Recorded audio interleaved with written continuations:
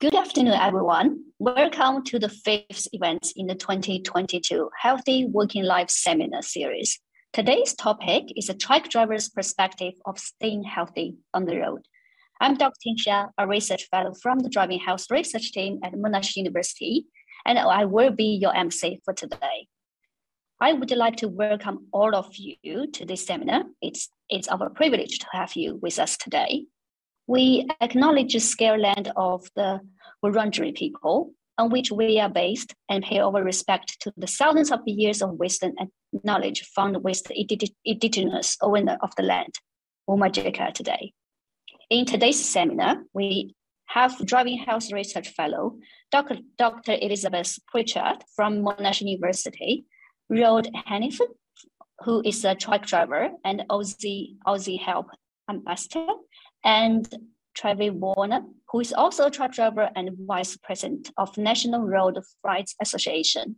Elizabeth will do a short presentation first around the driving health findings related to this topic, followed by a discussion with our panel member. There will be a Q&A session at the end of this session.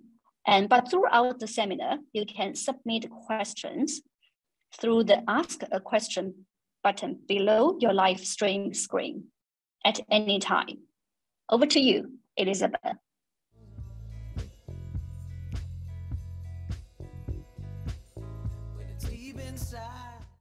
Good afternoon, everyone. Thank you, Ting, for the introduction, and welcome again to this final week of the Driving Health Seminars. It's exciting to be here with you today. So I'm going to share a little bit of about some of the interview data that we had around the interviews that I did with people and drivers and family members, and give you a little bit of an overview around that.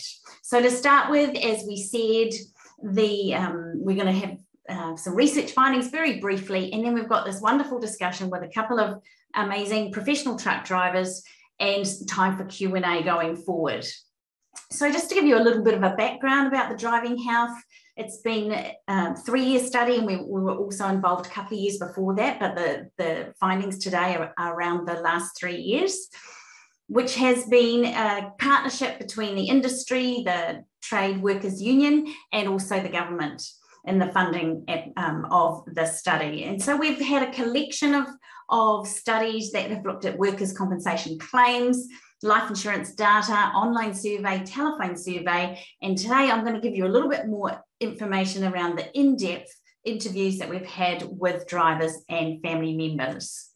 So I interviewed 17 drivers and 9 family members across different states in Australia. And the aim of that was to identify and explore the factors that were influencing, either in a way of supporting or creating a risk for the health and well-being of the drivers across Australia, from their perspective and also family members' perspective. And it was great because we were able to look at what were the connections, what were the things that were causing challenges for both sides of people, and also if there were any differences between the groups as well. So what rose from that information is that we identified that there are 7 main areas of importance that came out for the drivers, and we were able to group them into 7 categories. And so some of these are sort of quite logical or intuitive. However, we now have the research to back this up, and that's an important thing in relation to how we can look at helping to implement solutions going forward to help keep drivers healthy at work, and also on the road, and also as a person for themselves to stay at work as well. So the areas that were coming up was physical health. And if you've been part of our recent seminars, you would have seen some of the statistics around what were some of the main health conditions as well that were coming up. And these will be on our website at drivinghealth.net, where you can find all the replays of all the seminars and the webinars that we've done previously, as well as the reports. There was physical health, mental health. So we looked at what was the psychological level of psychological distress going forward, and how within the interviews, it was like, what were the coping mechanisms around this, and how did drivers cope with this? And we're going to talk a little bit more to Rod and Trevor around this as well today. Then we looked at relationships with their colleagues, relationships with themselves, being in the truck on long haul periods of loneliness and isolation, relationships with their management, relationships with family, and how that was impacted as well. Then there was work conditions, and what were the actual conditions of the road, the weather, the truck, all of those types of things. Then regulations, looking at how were the logbooks impacting what they needed to do, the whole sort of regulatory thing of you have X number of hours to drive, yet if you pull into a parking bay and it's full of people who are already in there, either trucks or caravans or camper vans, and you can't actually park there, then drivers have that whole sort of conundrum of, do I keep driving and risk a fine, or do I park somewhere else and risk a fine? And it's that whole impact of the regulations on their day-to-day work as well. The environments, as I mentioned before, the environments of the weather, the road, the traffic, and also the attitudes of their management, the attitudes of the public coming forward.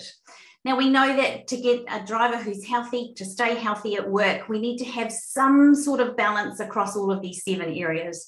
And that's a real tough call. But that's what we're looking at. How can we create some sort of solutions in some way of going forward so that we can have a little bit more of a balance going forward?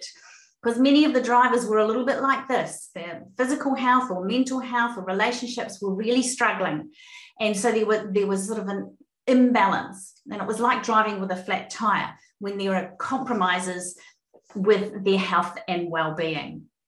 So within that, we looked at some themes as well that were coming up, and there was two themes that supported people's health and well-being, and 4 that were creating a little bit of a risk or a barrier to having good levels of health and well-being for drivers. So some of the supportive themes were around family connections, strong connections with spouse or partner, family members, strong connections with friends, sometimes the camaraderie of other drivers on the road. Particularly some drivers were talking about how overnight, when it was in the wee small hours of the darkness, they would often get on their radios and talk each other through to get to the depots safely. And then there was also around the more formal connections, the more formal supports where some people had access to psychologists or the chaplains or EAP counsellors within their workplace, or had been recommended and provided the information and the connections to other people, skilled health professionals who could help them with their mental health support and coping mechanisms going forward as well. So there were some great success stories that I got to hear around this, which was brilliant. The other part of the coping mechanisms were around those things like practicing of being in the moment and practicing gratitude. Some of the drivers said, I just drive and I just absolutely love seeing the sunrises as I'm driving, or the scenery. I've got to see some incredible places across Australia. And they were really recognising how important that was for them and their mental health going forward. Some of them identified a real optimistic mindset, so that there was always a way to make something happen. There was always some sort of thing that they could do that was within their control, even though the regulations, the loading, unloading, the time delays, the road traffic, the road works, all of those things were beyond their control. They found things that they could control within that, which was a real huge support for them going forward with their health and well-being. So some of the quotes that came up, just to illustrate some of these points as well. One of these from one of the drivers said, my wife and daughters are fantastic. I love them to bits. So that is probably one of the best bits of medicine that I can take for my mental health. And he was saying how he connects with it at certain times of the day when he's on the road, and has that absolute strong connection with what they're doing and the events and activities that they're doing throughout the week, as well as when he can connect in the weekend. Another driver says, the things I really like is the freedom, and the freedom of doing what I want when I want. and to be one with the elements. And he went on to say of the amazing scenery he's seen around Australia that he got the privilege to see because of his truck driving. One of the family members stated around that connection theme with her husband.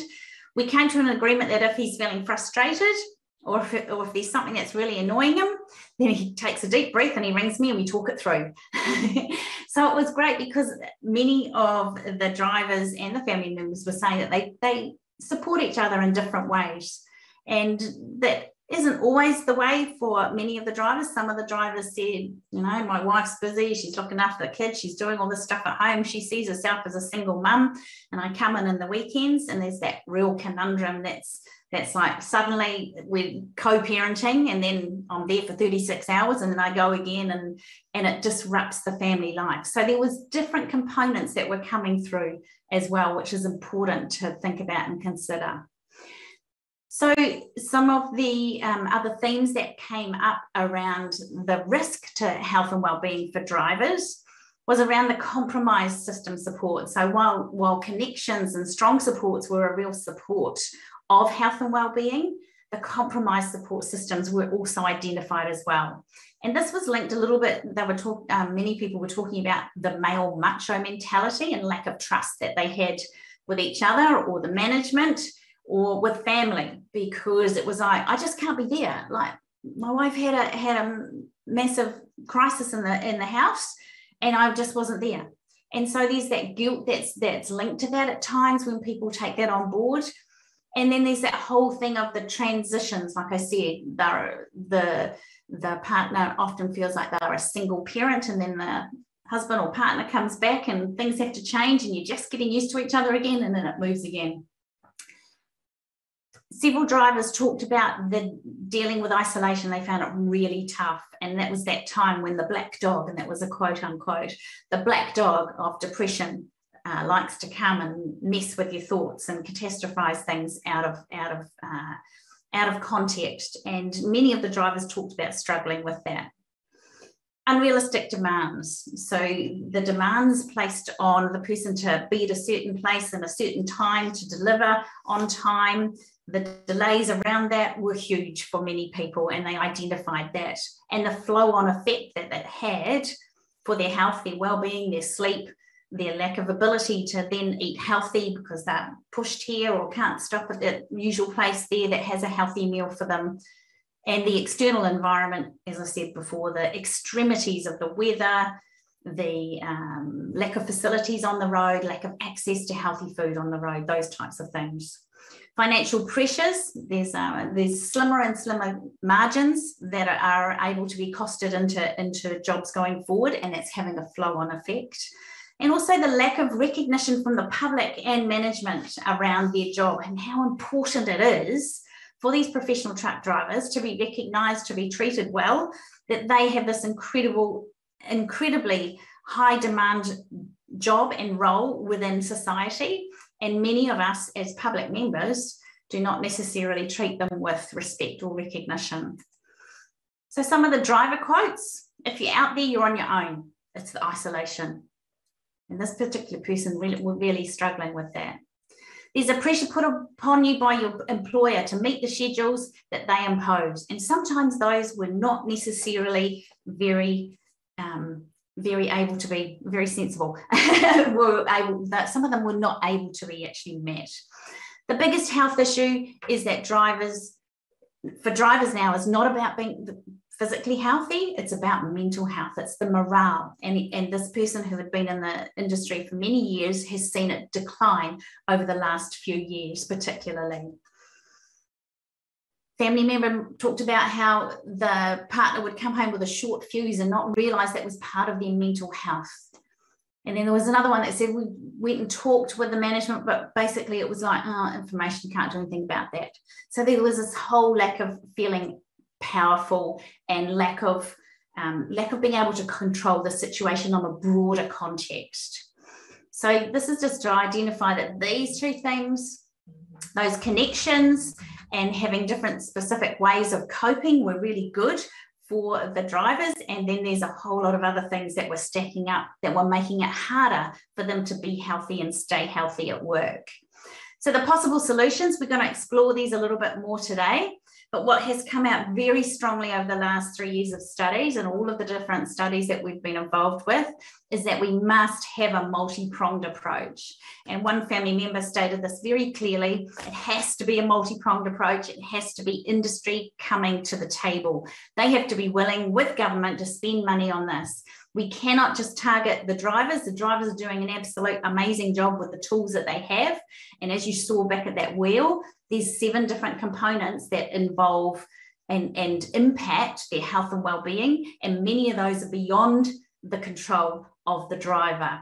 So as I mentioned before, this is the drivinghealth.net website, and we'll let you know a little bit more about that at the end, that you can find all of this information in depth. This is a very quick overview. These are our partners that we'd like to really thank: Centre for Work Health and Safety, Linfox, and the Transport Workers Union. And now we have got Rod. Yes. We've got Rod Hannifey coming up in just a moment to tell us a little bit about his experiences as a professional truck driver. And then that will be followed by Trevor Warner, and then we'll be all back together. So stay tuned. We'll be back real soon.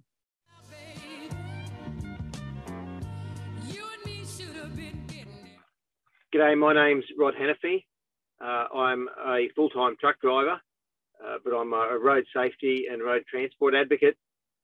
Been in the industry now for 40, 50 years, and I am very much involved in trying to see change in our industry. I write a column for Owner Driver, I do spots on radio, and I'm also the president of National Road Freighters and an ambassador for Health in Gear. So another group that is trying to improve safety, particularly mental health and physical, for drivers. It's something that hasn't really been addressed. I remember being in the truck 10 years ago and driving into a cotton gin, and there was an announcement on the radio that they'd suddenly found out that mental health was an issue for truck drivers. Now, in that time, nothing has really changed until recently. There is now a much bigger focus on mental health, but it's been something that we've been doing all on our own. You spend so much time on your own alone in the truck, and if you've got those couple of mates that you can talk to if you need a voice, if you've got family you can talk to, that's really good. But if you don't have them, where do you go? So I listen to a lot of audiobooks. That's my sort of entertainment, I suppose. But I'm very much involved in industry associations and trying to see change. We currently have a heavy vehicle national law review underway. I've contributed to that. I'm taking part in these podcasts. And some of the things that Elizabeth spoke of, like one of the things is that so many things that affect my ability, not only to manage my fatigue, but to stay safe, to stay healthy, to have any sort of, I suppose, communication with others or really positive talks or someone to talk to, is that all of the things that affect that ability are out of my control. So yes, we must have laws, but they're not flexible enough. We need rest areas to have places that we can get good shade and good sleep to do that. It is really hard to get good food on the road, and COVID has made such an enormous impact even over what it was a hard job before. They took away our roadhouses. We fought to get them back. Some places aren't there now. The job has changed. Years ago, you worked 100 hours a week and you ate big, and now you don't do that. We've got forklifts and some blokes still eat big. So there are so many factors and so many things over which I can't immediately control. But I hope through these podcasts and other avenues, we will find some of those solutions, and we will help many drivers who need that help, because at the moment they're on their own, that we can provide that and make them safer and healthier out on the road. And coming up next, we've got Mr. Trevor Warner. Thank you.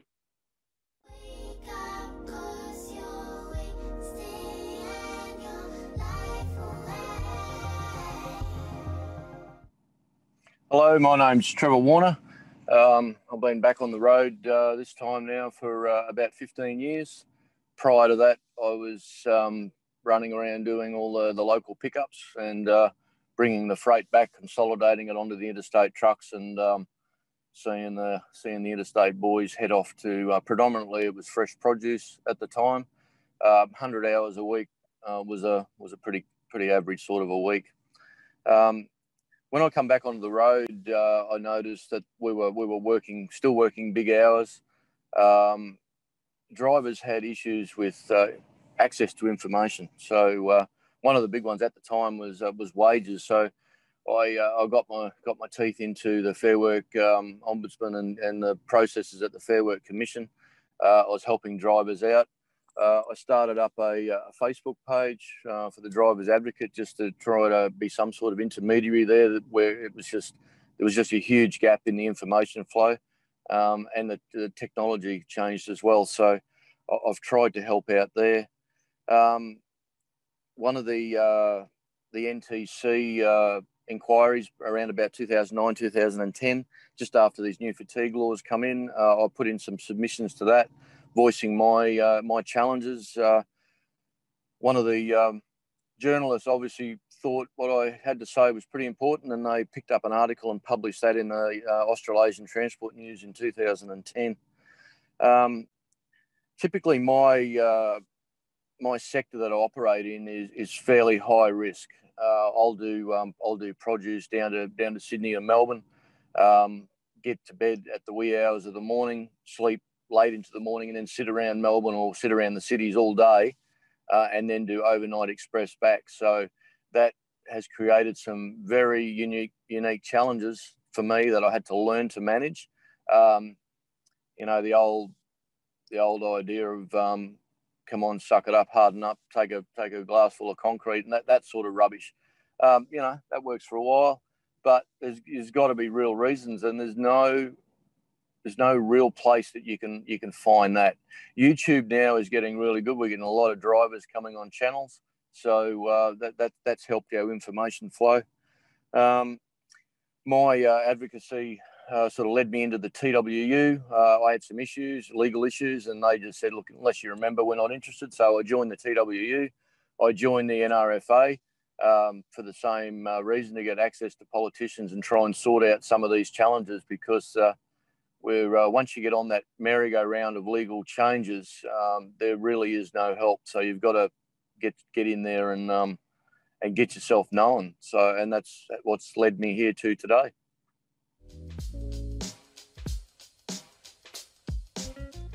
And welcome back. And it's so exciting for me to be able to talk in person with Rod and Trevor, the movers and shakers of the solutions going forward. It was just very exciting to hear both of you, how involved you are in associations and the industry, and putting in submissions, and absolutely committed to making a difference for drivers coming forward, yourselves, and also the next generations coming through. That's so exciting. So we're going to spend a few minutes now. We're going to have some time that's going to be set specifically to ask you some questions, more so around some of the possible solutions from your perspective going forward about how we could do this. So the first question I'm going to put to you, Rod, first, and I'm going to get you both to talk about this a little bit. What's the biggest change that you've seen in the past 5 years that impacts your ability to be healthy and stay healthy as a professional truck driver? Certainly, it's the quality of food, the access to food on the highway, and then the ability to be able to manage my fatigue. So we know that what you put into your body, it controls how well it operates, and then how you treat it controls how well it serves you. So if you can't get decent food, and even, look, one of the things where we have, if I buy food on the road, I can claim that as meals, but if I buy that food before I leave to go on the road, I can't. So, when we talk to our politicians, and I know you'll be talking to Glenn Stirl, our allowance, they tried to cut our meal allowance in half a couple of years ago, and yet the politicians went up, and geez, they're sitting in Parliament House with everything you want, from cordon bleu right down to wine, and we can't get a decent meal on the road. So that's dropped away, and COVID had a further impact. The mateship on the road has dropped out. It's very hard now because of the fines and the penalties and the level of pressure under which you operate. it's one thing to say, as one of your drivers said, oh, I'm out here on my own boss. That's a lovely theory, but it's so far from reality. You've got the boss, then you've got the customer who expects the freight delivered yesterday for nothing. Then you've got the authorities who want you to do it their way. And I understand the intent of the law, and we must have laws, but they don't include enough truck drivers in setting those laws up and making sure they're workable. And that's a problem. And then, of course, you've got the public who hear all bad things about us. They're told that we don't do the right thing, and we're portrayed badly, and then they reflect that back in the way they treat us on the road. And it is our lives at risk on the road, both from the public and the authorities and even the roads themselves. Yeah. Huge impacts. That's fantastic. That it's not fantastic that it's happening, but it's that you're able to voice that, and we're able to recognise those things as changes in the industry. And Trevor, what about you? What other changes? You mentioned some of them. So what are the other biggest changes that you've noticed in the last 5 years? Probably the big one would be drivers' attitude. We've got this old school crew that we are our own boss. We only ring our employer when we're absolutely in dire need. I carry all my own tools and everything now, and I actually had a breakdown the other week, and 2 or 3 drivers come over to give me a hand, and they had some tools that I didn't have, some of the new electric rattle guns and all that sort of thing. That's old school camaraderie now. And that was out west. Now you come over on the east coast, the Hume and the Pacific. Most of the schedules don't allow you to pull up and help somebody. The location, you could pull up to help, and all of a sudden you're part of the casualty if something goes wrong. So you've got this old school mentality, and the new drivers that come in that they're copping it every which way because they're not as skilled, and so you've got this great big divide, and it's sadly it's getting worse. It's terrible. I've got 2 fridge freezers in the truck now. I just found that the hours that I kept, I really couldn't get access to good food. It was all fried pies, sugary drinks, all that sort of thing. It doesn't matter how hard you try. Even some of the waters these days has got sugar in it. So I leave home with 2 fridges full and 1 freezer underneath the bunk. So if I do get stuck somewhere, it really doesn't bother me. But the other night I needed to pull up, and I was nearly out of hours, and there was no space. So I travelled 200 kilometres before I could get to the next parking bay. And I complained about it to a politician, and it's like, we know about that. We're getting there. But they said the same thing 10 years ago. Exactly. So, what Rod was saying as well. It's like there's many things that you've around mental health and things as well. It's like there's an issue a decade ago, and it's still an issue now. So what are we doing about it? So we're going to shift tack a little bit into identifying some of your ideas about what we can do about it. And so one of those things I think would be really useful to find out is, like, how do you deal with being on the road and the stress of being on the road? Like we've touched on, and literally only just touched on, many components and impact factors. But how do each of you deal with the stress of being on the road? We'll start with you, Trevor, this time. For me, I've been in small business for quite some time.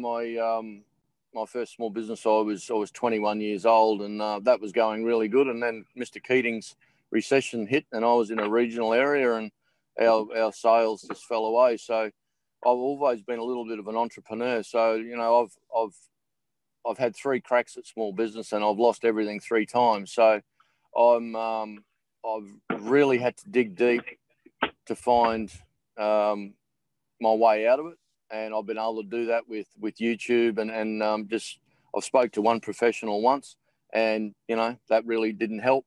I've worked out my own tools, and I actually get drivers ringing me now, whether it's relationship issues or whatever, because I've been there and done that.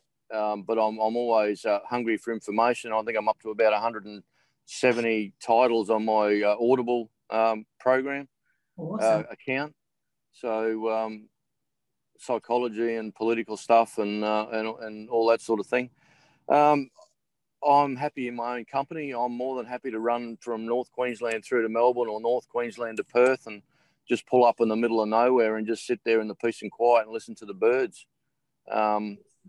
And yeah, just don't get caught up in the rubbish on the highway. And I've had to, with what I said before, with the high risk work that I do, I've really had to get in touch with anxiety and sleep patterns. So I've spent probably the last 3 years educating myself on the science behind that. So I get to understand if this happens and you get a short fuse, well, you've obviously got a few chemicals not quite in balance up top. Mm-hmm. And I'm very aware of that, where I know one of our fellow drivers here, he couldn't manage that recently and had a big blow up, and he found himself on the wrong side of the law and on the wrong side of his relationship. So wow, that's amazing that you've developed these tools. That's fantastic, and now you're sharing them with other people as well. That's awesome. Thank you, Trevor. Yeah. Brilliant. And Rod, what about you? How do you deal with the stresses of being on the road? As I say, audio books are my entertainment, and Trevor mentioned Audible. So there are still drivers that don't know about audio books. It's information, it's education, it is entertainment. The other part of it is trying to find ways to fix things. Like I'm in Perth now, and I rang the road authority yesterday and put in a complaint about a section of road that nearly tore the steering wheel clean out of my hand.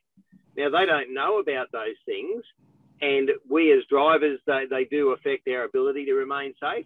And if a driver then rings up, and if only one bloke rings up, well, you're a whinging truck driver. But if 5 ring up about something that's really serious, you don't ring up about a divot the size of your thumb. But if it's dangerous, someone sitting in Perth doesn't know about that bit of road at Meckering.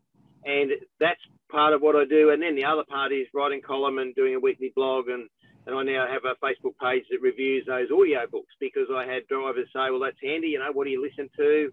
Can you make any recommendations? And it's being involved in things like this with Health in Gear. I'm on a panel with Healthy Heads and Trucks and Sheds. And look, one of the things they're doing is looking at the perfect rest area. Now, that's really good to have one perfect rest area, but we need a lot more little ones for a bloke that's tired out there, because one rest area in Brisbane is no good to a bloke that's in the Northern Territory. So we have so much to change. We have so much to do. Many drivers, and I got onto a mate. I said, oh, look, this inquiry's coming up. Would you put in a submission? He said, yes. At the end of it, they said, that's it. And he said, oh, hang on, I've got these diagrams. They said, oh, but you didn't mention them. Your 45 minutes is up. Sorry, you missed out. And he said, don't you ever ask me to contribute again. So getting people involved is hard. Getting them to accept that people will listen is even harder. And the other thing that I do now, I've because of our unusual sleep times, whilst I listen to audiobooks on the road, I read when I go to bed, and that's become my trigger. So I might only read 2 pages, but my body says, understand, it's now time for bed. If you're not quite that tired, you read a bit more. And you've got to have those things because of our unusual hours and where you are, and sometimes it's hot, it's cold, and all those things. Reading's become my trigger for bed, and that's worked very well. Awesome. That's fantastic. So within both of what you've said, there's a whole lot of amazing tools and tips for how you cope with things on the road. It's brilliant. And as you said before as well, Trevor, in relation to the food, you've got 2 fridges and freezers now to have more food. And in relation to sleep, I love that you've identified that for you, Rod, you have the book. So you're actually creating sleep hygiene principles on the road. It's like, when I read a book, it means I'm going to sleep, even if it's 4 o'clock in the morning or 2 o'clock in the afternoon. This is brilliant. So these are some of the strategies that you put in place, and we'll talk a bit more about those in the Q&A as well. So just before we go to Q&A and look at any questions that are coming through from the panel audience, and remember, if you're on here and you're listening, make sure you click the Ask a Question button and pop your question in there. We're going to Q&A very shortly. So what's the one thing for each of you? What's the one thing that you think needs to be addressed first? I know there's a plethora of things that need to be addressed, many things, and we've touched on many of them today. What's the one thing that you think needs to be addressed first, and how could we do that? We're just going to have like a minute each. I'll start with you, Rod. What's the one thing, and how could we actually approach that? the one thing is the flexibility in the logbook. It's black and white, it's written in law, the penalties are onerous, the stress of complying with those are onerous. I'm currently involved in a fatigue review panel with NHVR. They're looking at a trial that might test some of those things. Some drivers can deal with electronic work diaries. They will help some, but not all. And as part of that, it's getting more drivers involved. It's fantastic that Trevor and I get to have a say here, but I was on a phone hook up the other day for an hour and there's probably only 10 people are going to get that chance, and that's not enough. We need more drivers involved. They're the ones doing it. They have the solutions. And I suppose that the second thing is definitely as part of that is the rest areas, is getting rest areas provided for us, because there are not enough. And these people that think technology is going to solve our problem, technology doesn't provide you with a rest area or somewhere to go to bed, and that's critical. And like Trevor said before, he drove 200 kilometres. Now, you'll be way over your hours and the fine would be huge. But it's like, what else are you supposed to do? Yeah, that's amazing. Thank you, Rod.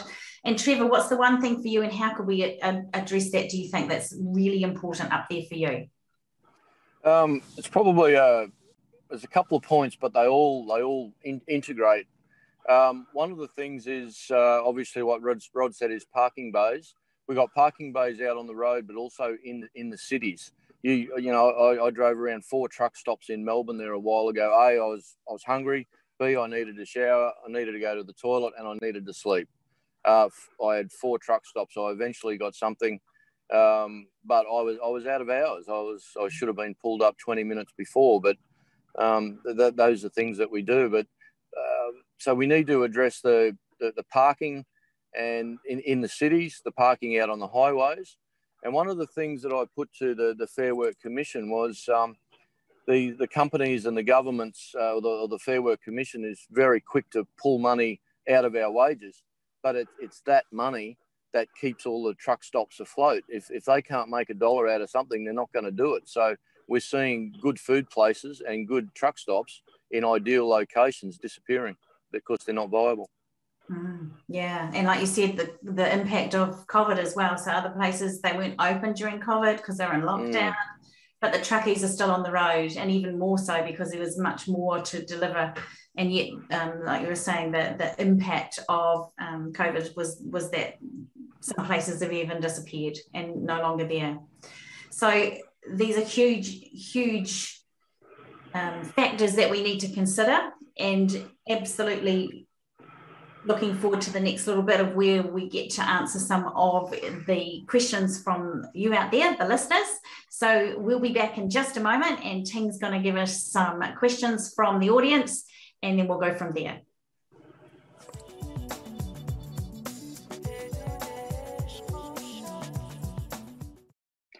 Thank you, Elizabeth, Rod, and Trevor, for bringing us a valuable discussion today. So now we come to the Q&A question or discussion session. There is a question about, like a COVID. So we all know, like, the COVID lockdown increased the demanding of transport industry and, put on additional pressure on your time schedule. So just wondering how the COVID impact of your time schedule and also the psychological distress. Yeah, well, I'll make a comment on that. The fact is, we had a national transport protocol that all the states then decided to ignore, brought in their own laws, they changed them overnight. You'd get to a border and find that they'd changed the law on the way there. One bloke sat in a queue and got to the New South Wales Victorian border at midnight, got to 12:05. He finally got to the thing, and the bloke said, "Oh, your permit ran out at 11:59. And he said, hey, "Where have I been? You've seen." No, you've got to sit there and reapply. So they made him sit there and hold everyone else up to reapply online to get a permit. And then, of course, because they'd been in that queue for 4 hours, no toilets, no food, no facility, no consideration, every truck stop was full for the next 4 hours. So many people had to drive on illegal, and that was done without any consideration of our physical health, our mental health, our ability to comply with the law. And geez, look, people say, when everybody ran out of toilet paper, all of a sudden people understood that trucks deliver everything to everybody in Australia. And they say it now, but they don't really recognise, one, what we contribute to their way of life, and two, what we give up out of our own ways of life to make them have that. So COVID just put so much extra pressure. Some people wouldn't get vaxxed and they left the industry. People sold their trucks. And now we've been operating virtually at capacity for 2 years, and there's a lot of blokes out there nearly at the end of their tether, and that worries me more than anything now. Yeah, that's what I'm hearing with the resurgence of these cases. It's not so much the disease or the virus itself. It's the chain of responsibility protocols that get put in place and the impact on the drivers. It's almost to the point where if they bring all this nonsense back in again, and we certainly can't see any improvements between communication of the states, they're just going to sit home. We've already got drivers that refuse to go to Woolworths in Sydney because of the protocols that were in place there, let alone the new technological way of accessing these sites. They're using technology to take over from paperwork, and you've got drivers that are still using the old push button big key phones, and that they've been told that they can't deliver their load because they don't have a smartphone and a particular app, and let alone know how to use it. It's just it's really testing the patience of drivers. It's huge. Thank you both. Another question related to the mental health. As you mentioned, Rod, you said like when the truck driver facing the mental health issues, sometimes they just address those issues by themselves. It also, we have published a study. The findings suggest that when drivers have mental health issues, they rather to seeking the help from their peer drivers or family support, but not seeking help from professional health like doctors. So from your perspective, so what's your suggestion or advice for drivers and also for the organization level, for your management level? Yeah, you mentioned there that the blokes don't go to doctors. We know that. If you've got a couple of good mates on the road, and look, I had a mate and we used to ring up and talk 2 or 3 times a week, and our longest conversation went for 3.5 hours. And we discussed the meaning of life and everything. And unfortunately, he passed away. He passed away recently, so that was really sad. If you've got those couple of people, they're very rare and they're very hard to get to. If you've got family, yes, but family don't understand the job a lot of the time. And I fear that in that professional network, whilst Health in Gear now have someone where you can ring in, but that's only from 8 till 5. And yes, many people know of Lifeline and Beyond Blue, but those people aren't truck drivers. Now, I'm not saying they don't have the skills they need, but they might not have the understanding where a driver can ring them up, say, look, this is how I feel. I'm in the middle of nowhere, I'm broken down, my wife's run off with the dog and the house has fallen down and my kids have gone berserk. And they're going to say, oh, that's really sad, Rod. This is what you want to do. Well, have they got any idea what it's like when you are never there? And that puts so much more pressure on you. You can't run a family by phone. It's one thing to say you can ring your wife and say goodnight each night. And look, yesterday I rang every one of my children because I haven't been home for 2 weeks. And I try and keep in touch. But I was talking to a driver a while ago and he said he still carries the guilt now, 10 years after getting off the highway, for never being there for his wife and his children. And you can't do this job without doing that. And yes, you might get paid a reasonable amount of money, but the money doesn't cover the way that you live, the food that you eat, the sleep that you miss out on, the way that you're treated by customers and the like. And you mentioned in the unpaid waiting time. Now you go somewhere and they say, be here at 3, Rod, and you get there at 3, and at 3:30 say, what's going on? Oh, it won't be long. At 4 o'clock, you walk over, what's going on, mate? Oh, the forklift's flat, we'll be with you. An hour and a half later, you could have had an hour's kip if they'd have told you, but now you're stuck there and they still expect you there in the morning. So we are badly treated and not recognised, and that just adds more pressure to those shoulders, and they carry a lot of weight. We've got $1 million truck and $1 million load, and yet you still have to manage all of these things yourself. So it's really hard to get people that understand and can provide you with good advice. Yeah, valid points. And I think just before you answer the same question, Trevor, I think from the interviews there was 4 or maybe 5 people who said that they actually went and sought help from a health professional, so that was psychologists or psychiatrists mainly, and they found that experience, I know, Trevor, you said it wasn't that useful for yourself, but these people said that was incredibly useful and helped them at that time of crisis. And that was really heartwarming to hear that there are some truckies out there that have had really good experiences, which is great to hear. And they encourage other people to sort of reach out and find the professional services that may be of help to them. However, around that, I understand that there's still this whole, as I said in some of the research on one of the page slides, this whole male macho thing, and the 0800 harden up, drink a cup of concrete, like you said, Trevor, has been sort of the culture of the whole truck driving culture, and it's really tough to break that through and saying that when you ask for help, it's a sign of strength. It's not a sign of weakness. So Trevor, how else could we potentially address this whole thing of mental health for the individual drivers and the organisations?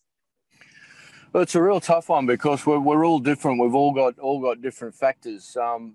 My last business that I was involved with was, we were talking a lot of money, and when we run out of capital, so to speak, that was a real dark day for me. It took me 5 years from that day to actually get my head straight. I went back on the road.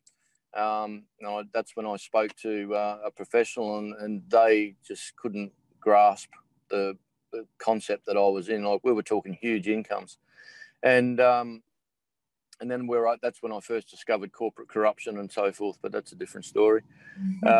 But I had to deal with that as well, the injustice. Actually, that was the big one, the injustice. And I found that I discovered that I had big ambitions, and I drilled down. It took me 5 years to drill down that it was expectation. If I can control my expectation, and now my wife's actually doing the same thing. She understands what I mean now. That's what keeps us together. We're all on the same page. I come off the road to spend more time at home, but the income went down, and our relationship was worse because of I had to work longer hours, and that communication fell apart. So then we decided I go back on the road. So to try and explain that to somebody, they kind of got to live through it. But I have found that other drivers, and if there's management there that used to be a driver that's now more in as a supporting role, Health and Gear and Healthy Trucks and Sheds, you got a bit of transport background there, so those types of people can actually understand what you mean, and they don't charge as much as the professionals either. But to get people to take that step forward, that's a really big one. I actually don't know how. I had to find the motivation within myself to do it. No one encouraged me to do it, but I'm very analytical. If there's a problem, I'll troubleshoot it. I'll mull something over for weeks to find a solution. Other people just lash out, and some people just bury it. And then when the black dog bites them on the bum, it's potentially too late. So I just think keep chipping away at getting the message out there. And I know that we had Naomi Frauenfelder on last 2 weeks ago, and she's from the CEO of Healthy Hedge and Trucks and Sheds. And I know that their emphasis is absolutely, let's do something about this, let's make a change, let's not just keep talking about it for the next decade. And I know that there's a whole lot of resources and potential solutions and interactions and connections that are beginning to happen around that. And like for both of you, you've said you've got Facebook pages and YouTube things, and you're connecting people with information to hopefully turn this around. I think it's fantastic to hear that. Can I just add one other thing? Anxiety. There needs to be a focus on anxiety, helping drivers to understand anxiety. In the early days, I had an operations manager, and he was a regional manager, and he went out of his way to make things difficult. And I lost my shit. I lost it one night and grabbed him by the scruff, and I ended up with an assault charge. And the boss just said, "Hey, look, I wanted to thump him as well, but we can't do that. What went wrong?" And when I explained it, he's just, the guy was sacked within a couple of days of the boss finding out exactly what he was doing. And I'm seeing that around the place now, where you'll go into places and everybody wants to be right. Everybody wants to be, you need to be a mind reader to understand what's going on in the workplace. And if you upset the routine, so to speak, all of a sudden everyone's in your face, and your anxiety levels just go through the roof. So there needs to be some mechanism there within management to ring up and go, hey, look, this is a problem. I can't deal with this. And I'm not seeing that. I'm not seeing that in the workplace. Because you kind of get the same rubbish from management sometimes, because they're old school truckies that just have moved up the ranks, and now they're calling the shots. And the other side to that is you've got to find someone you can talk to. It is hard, and not everybody's capable. Are you okay, Dave? Those things are really good, but you need to find that mate you can at least ask, mate, if you've got a minute to chat, and then you need to look after those people that ask you. We have another question about what are some of the ways you prioritize your health on the road, especially your physical health?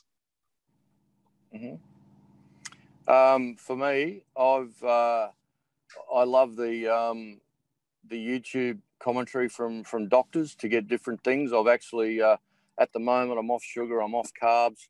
I've got a bit of a belly that I'm trying to control. I've come from about 100 and I'm 6'2". I've gone from 130 kilos. I'm floating around. I'm fairly stable at 115 kilos now.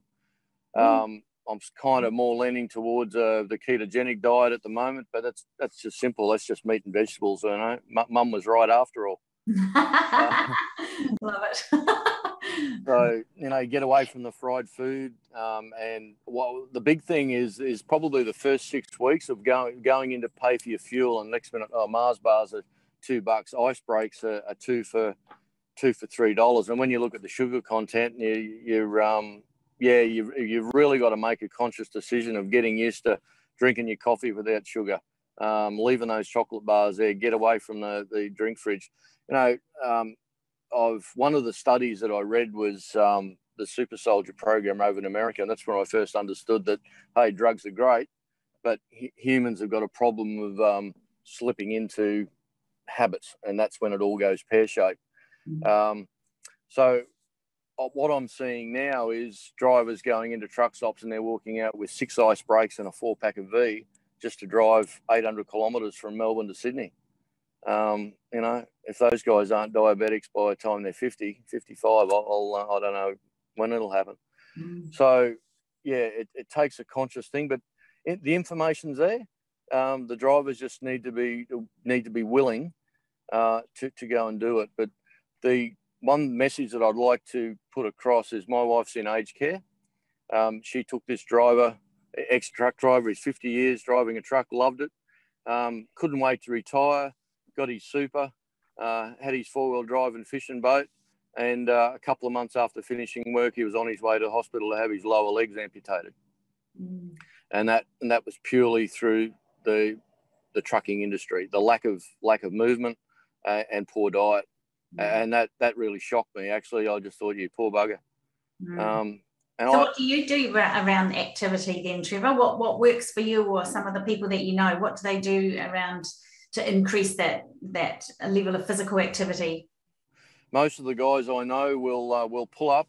They will get their little $20 gas burner out. They'll put their kettle on and fill it up a fair way, and then they'll walk around the truck. Now, I'm 26 metres long and 2.5 metres wide, so let's call it 65 metres. Sometimes I might do 10 laps waiting for that kettle to boil, and that's it. And that does two things. It clears the brain fog, so when you get back in, you're actually reasonably alert. You get that blood flow from your legs back up to your heart where it needs to be. Out west it's hot and there's flies, but when you get back in the cool truck, it's not too bad. But there's no reason. Oh, and I've got some dumbbells that I walk around and just work my arms, because most of us truckies have got sore shoulders or damaged shoulders. And I just do that. Otherwise, your shoulders do get weak and you end up hurting your back, which I've explained to Dr. Isles before. Yeah. And that's anybody can do that, and it's free. You don't need a gym membership. Awesome. And Rod's joining us back. This is a occupational hazard, isn't it, Rod? That you break down and the internet jumps out or the phone lines jump out, and so you lose contact with the world. Are you able to? We're just talking a little bit about what each of you do to support your own physical health, and what do you do around physical activity? Have you got the opportunity to contribute to that as well?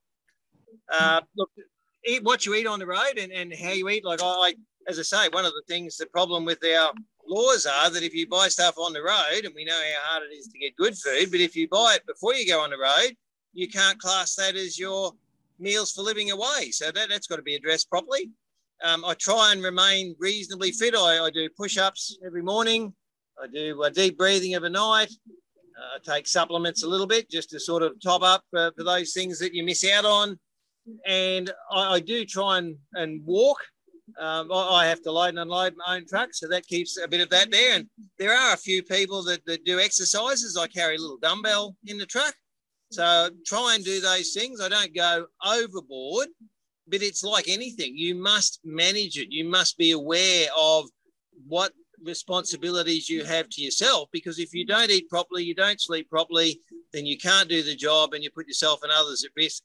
And of course, the reason that we all do this job is to get home to a family that we miss so much and to look after them. So you've got to manage it properly. Thank you, Rod. Okay, guys, because the time limit, we have to finish the Q&A session. And I believe all of our audience have been enjoying the seminar today. And we will come back in a second for wrapping up of today's seminar. Thank you.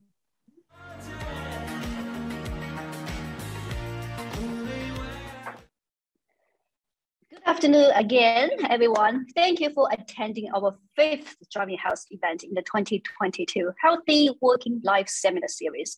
Our last Driving Health seminar is in this Wednesday at 12 to 2 p.m. at Melbourne time.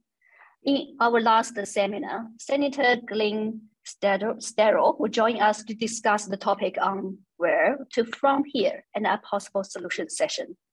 Our presenter, including Driving Health team, Ross, Elizabeth, and myself, and Jerome Kaslik and Ruth Ogden from Toll. We will have also the virtual networking session at our last seminar from 1 p.m. to 2 p.m. And you will have the chance to ask questions to the Driving Health team. For more information on the Driving Health project, please go to drivinghealth.net. Hope to see you there. Bye.